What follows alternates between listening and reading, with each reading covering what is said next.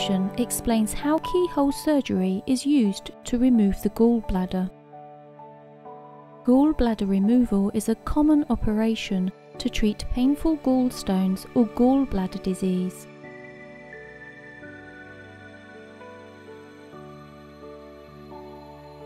Your gallbladder is a small pouch-like organ that stores and releases bile, a chemical substance that breaks down fats.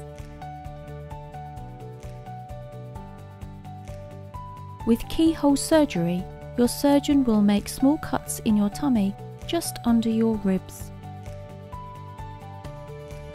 They'll then insert gas into your tummy so they can see your gallbladder and surrounding organs more clearly.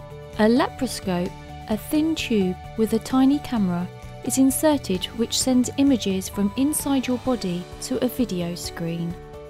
Surgical scissors are inserted to remove your gallbladder.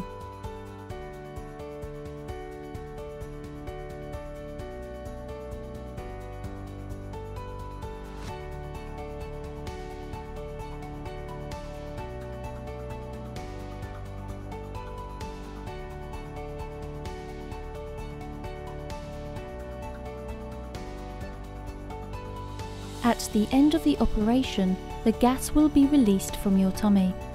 The surgeon will remove the camera and all surgical instruments.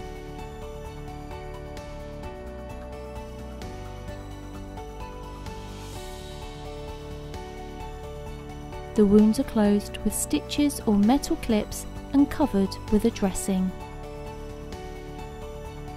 The surgery can last up to 2 hours, and in most cases you should be able to leave the hospital on the same day. You should fully recover from the surgery within a couple of weeks.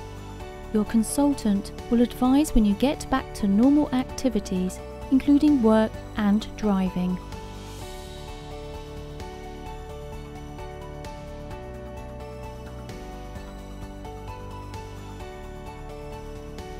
For more information, contact your local Spire hospital or visit the Spire Healthcare website.